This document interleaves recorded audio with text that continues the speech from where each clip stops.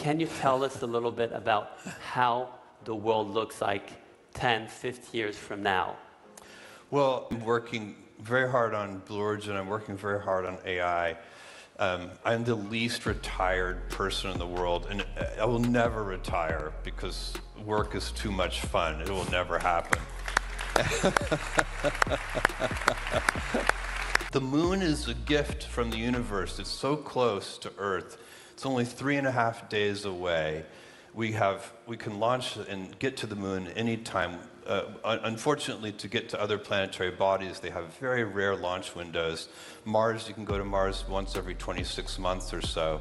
And so the moon is really a gift, and it has a very low gravitational field, only 1/6 of Earth's, which means it takes about 30 times less energy to lift a kilogram of mass off the moon than it does to lift it off the Earth.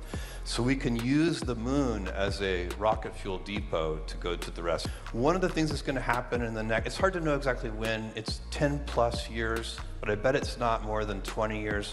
We're going to start building these giant gigawatt data centers in space. So these giant training clusters, those will be better built in space because we have solar power there 24/7, and the solar power there are no clouds and no rain, no weather. So you can build. We will be able to beat the cost of terrestrial data centers in space in the next couple of decades. And so space will end up being one of the places that keeps making Earth better. It already has happened with weather satellites. It's already happened with communication satellites. The next step is going to be data centers and then other kinds of... Our robotic technology is getting so good. We don't need people to live in space.